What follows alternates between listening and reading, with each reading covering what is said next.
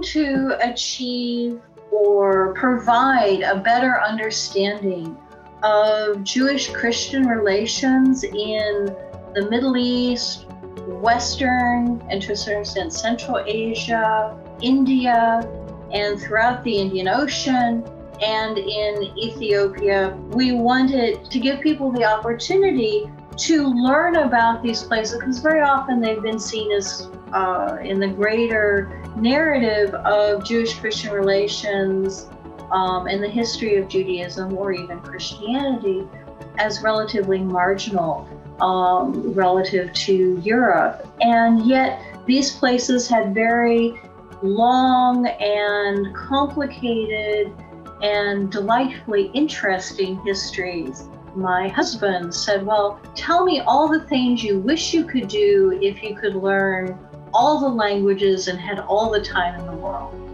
And so I talked about my interest in, for example, the movement of anti-Jewish saint stories into Armenia and Ethiopia, my interest in Jewish-Christian relations, or actually the history of Ethiopia in general, my curiosity about southern India and so forth, and of course, why hadn't anyone studied Jewish-Christian relations in the Arabic and Persian-speaking world? Finally, my husband said, oh, well, what you're really interested in is Jewish-Christian relations in Asia and Africa.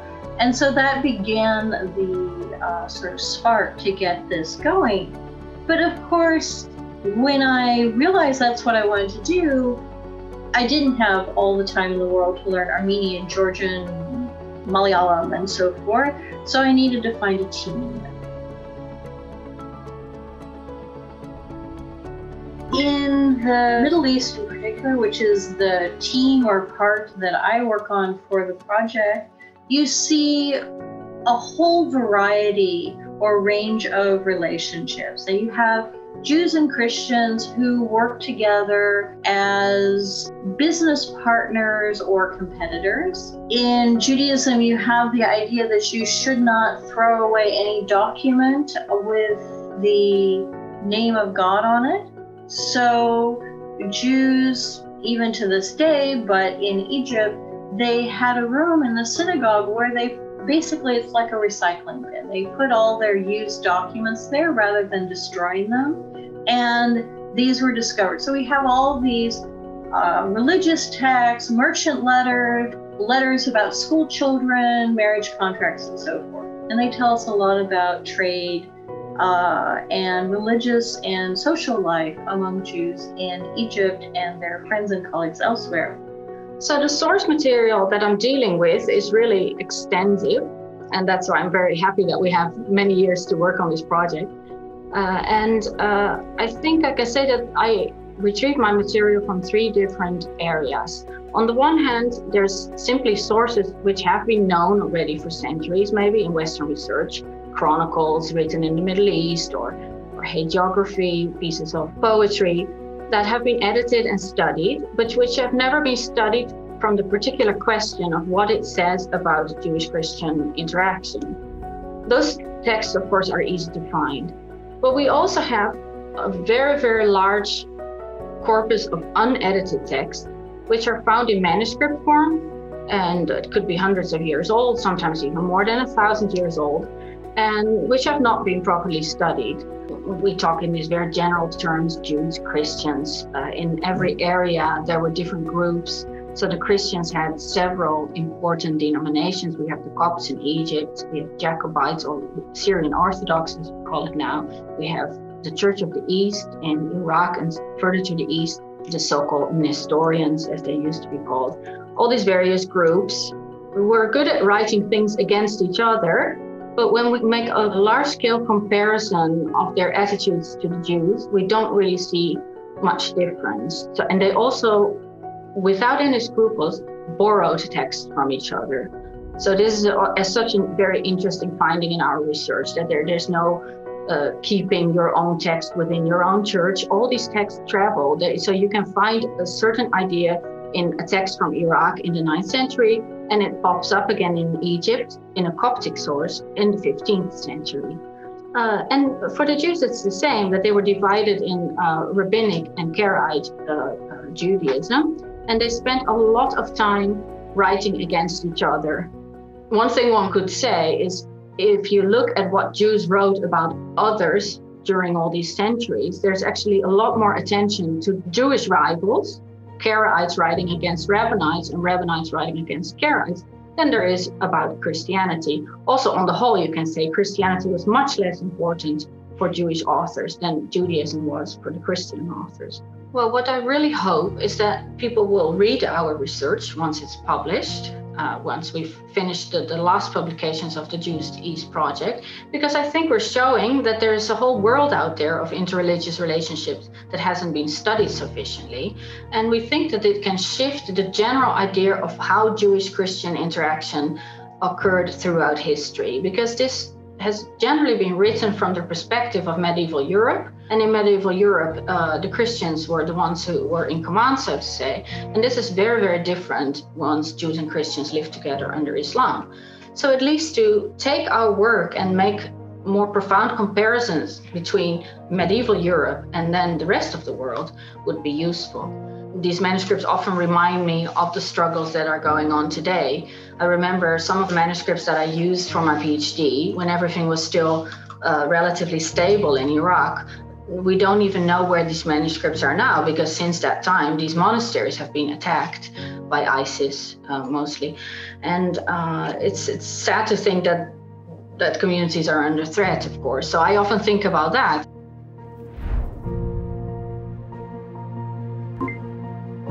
Georgia has not been studied very much, yet we know that Jews existed there. So we felt it was important to try and find out more information. We did not find the same level of material cultural evidence of a Jewish presence in Georgia as we did in Armenia, where we expected not to find much of anything, really.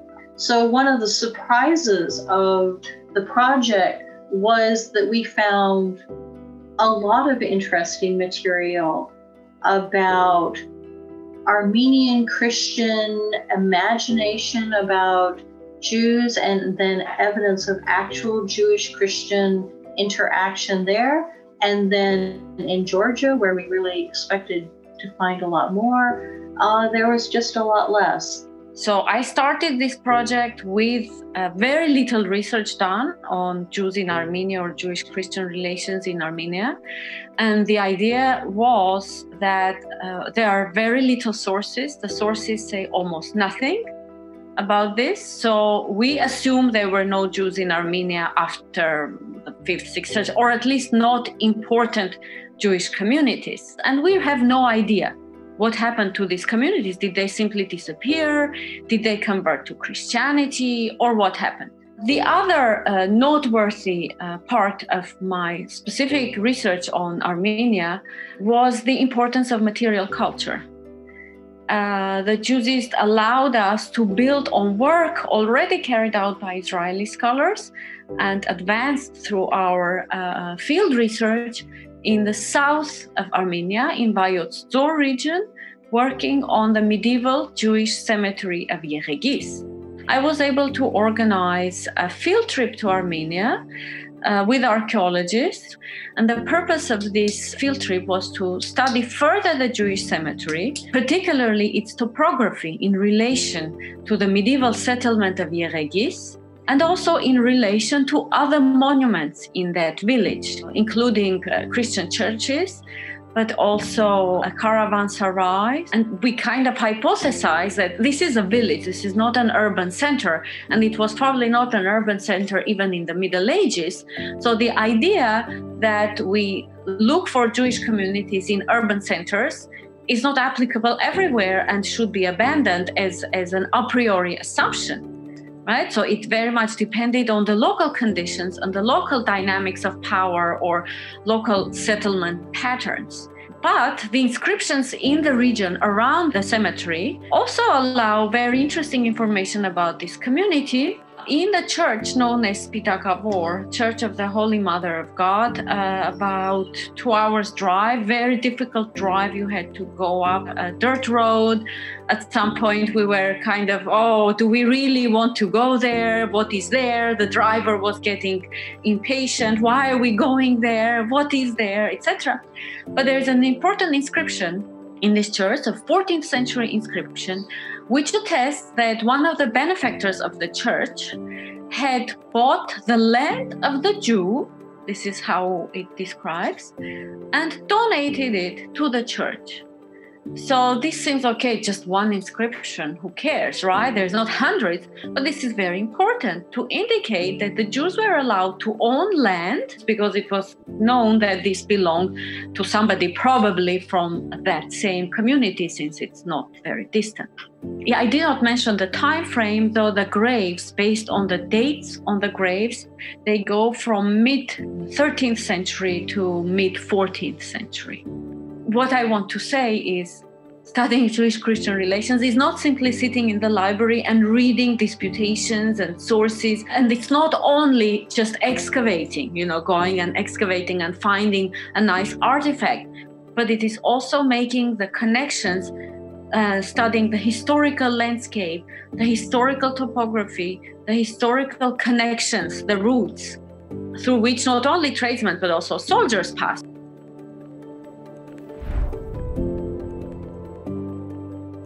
So Ethiopia was another one of the so-called hotspots we were particularly interested in. I knew that Ethiopia was in fairly close contact with Egypt, which is part of what I study. And furthermore, there was a large community that identified itself as Jewish in Ethiopia. They had written a fair amount, but most particularly had had a monastic tradition.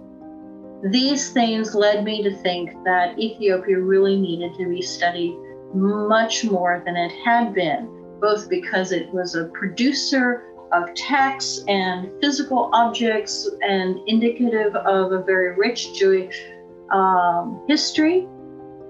A lot of what we're doing, and this is maybe a bit different from the other regions, is focused on the 19th and early 20th century, simply because this is a time when we have lots and lots of sources, written eyewitness accounts, archaeological finds, that all shed light on the Beta Israel and their interaction with the Christians. From the mid-19th century, Beta Israel society has been going through a very deep transformation. This process started when, in the mid-19th century, a Protestant mission was first established in the area where the Beta Israel lived, with the aim of converting them to Christianity.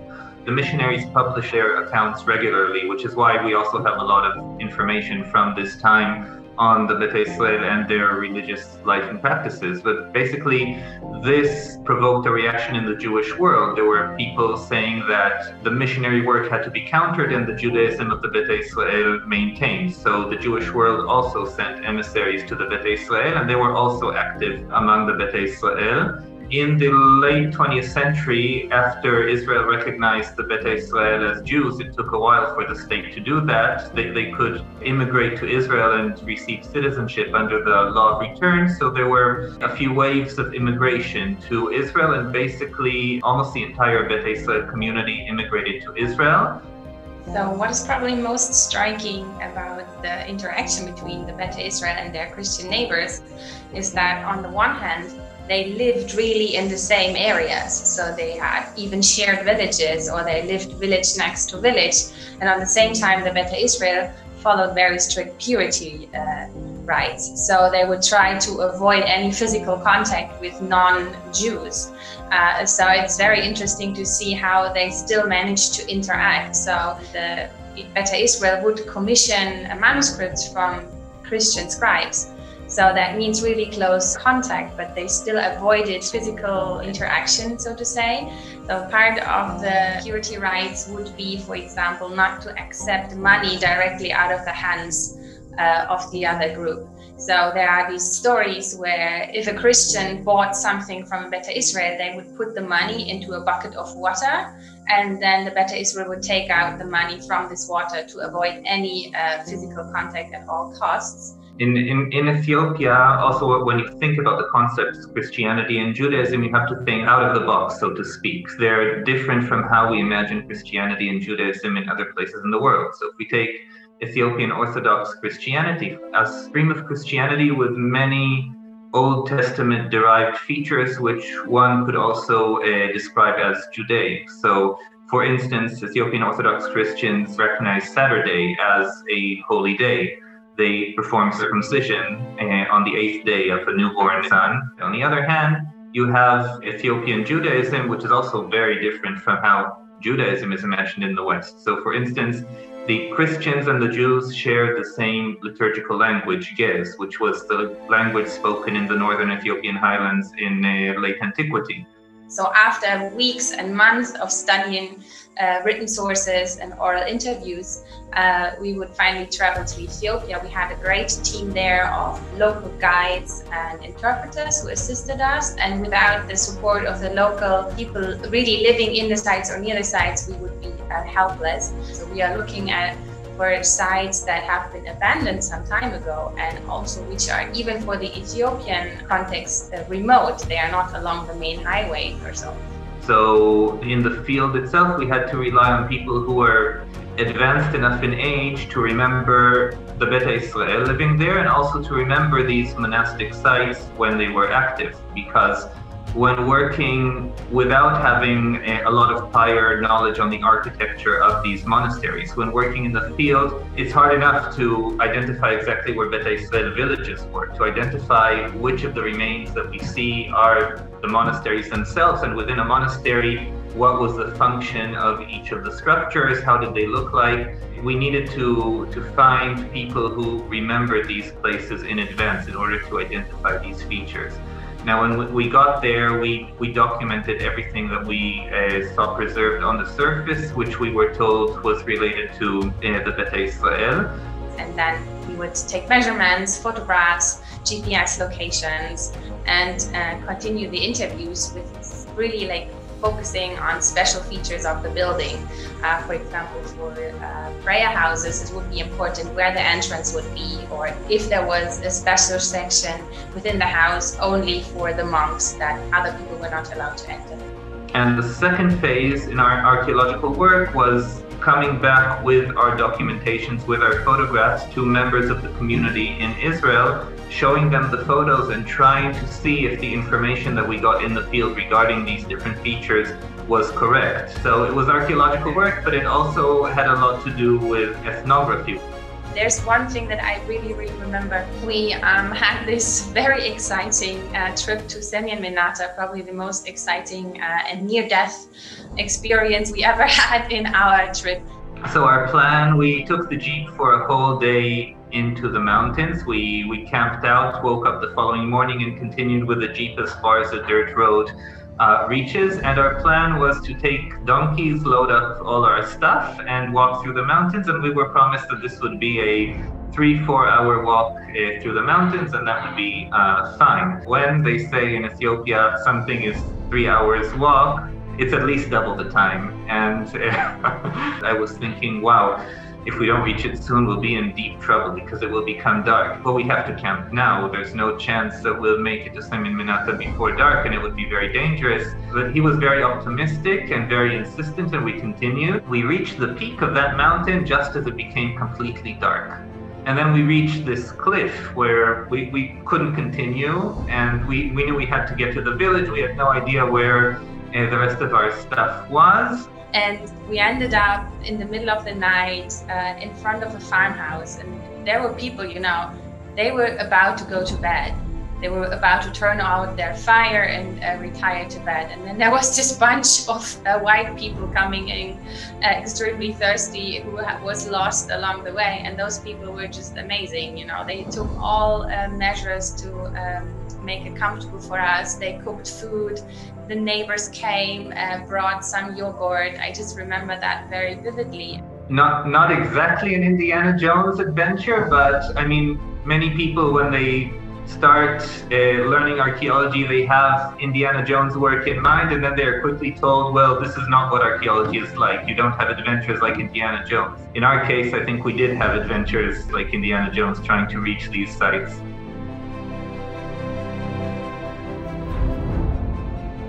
I also wondered at the time when we were first starting, what was Ethiopia's relationship with other countries or lands connected to the Indian Ocean. India, specifically the Malabar Coast, was another area of focus for the project.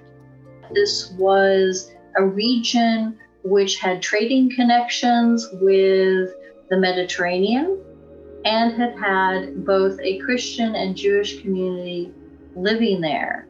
We have evidence about this community to a certain extent from the Indian Ocean part of the Cairo Geniza. However, we also have some written material, as well as material evidence from the communities who lived there. Both the Christians and the Jews have legends. And according to the Jewish legends, the first Jewish community came after the destruction of the Second Temple, that is to say, after the year 70. The Christians have the legend that the first converts to Christianity were converted by the Apostle Thomas. And they even give a date. Apostle Thomas came to Malankara in the year 52. This testifies to the conscience that these communities existed there since antiquity. Since late antiquity. And the first local document is testifying simultaneously to the presence of Christians and Jews, but also of Muslims and also Zoroastrians. And the document is dated 849. What we have is not the original document, but a copy. On the last copper plate, there are signatures. Signatures by Muslims first, then Christians, Zoroastrians, and Jews. The signatures are written in 3 types of characters. The Muslims are signing in Kufic Arabic script. The Christians and the Zoroastrians are signing in Pahlavi. And the Jews are signing in Hebrew characters. But it's written only in 2 languages. The Muslims are signing in Arabic, and all the others are signing in Persian. Why is this the key document, basically, for Jewish-Christian relations in Kerala, but not only for Jewish-Christian relations, but for Jewish-Christian and Muslim and Zoroastrian relations in Kerala? It is the key document because it shows that these Abrahamic communities are descendants of Middle Eastern traders, and as such, they belong together. And this relationship, this initial relationship, defines the later relationship between these communities. There have been studies about the Christian community, there have been studies about the Jewish community, but I don't know about any study about the relationship of these 2 communities. This is what we are doing now. The continuation of this project, in a way, has already started on a number of levels. I myself am very much hoping to continue working on all these polemical texts that we've found. And of course, if you work on a huge handbook, source survey, as we are, you worry day and night about forgetting important text, right? But now, coming towards the end of it, I think I'm actually also looking forward to people who are going to say, oh, but you really forgot this important thing and that important thing, because we are putting out the basic grid, and now it will be for up to the next generation to start filling in more dots so that we get a complete picture, if we ever can, of how people interacted. So I'm actually looking forward to all the people who are going to say, you forgot this important piece of poetry or this important saint's life. That would show that we have given a boost to research with what we've done. In the future, theoretically, we could think of excavation, but before we do that, there are a lot more sites, a lot more relevant sites that we haven't yet had the chance to visit. I think we formed a great network scholars looking into these matters, and we are still connected. So despite the project ending, this network will not end, and we will keep investigating with the historiographical biography that we are still writing, and we will be writing it for a few more years, I think. Also, there is this continuation of our work, which is really nice. So it will not just be like a flip and the project is finished, but we will keep working. And when I think about the Ethiopian section, it feels like we just started.